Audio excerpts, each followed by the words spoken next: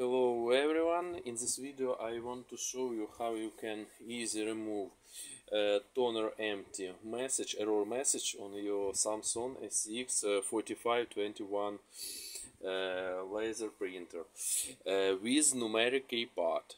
If your printer is without numeric keypad, the procedure is another, but with numeric keypad you must input menu sharp 1934. This combination must be inputted quickly. If you input correct, you can see message touch. Then push menu left until new cartridge and input. Yes.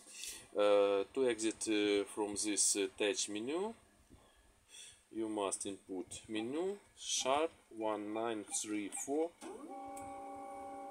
and procedure is complete. Low toner or low toner message will be erased, and you can print about 2000 pages until this message will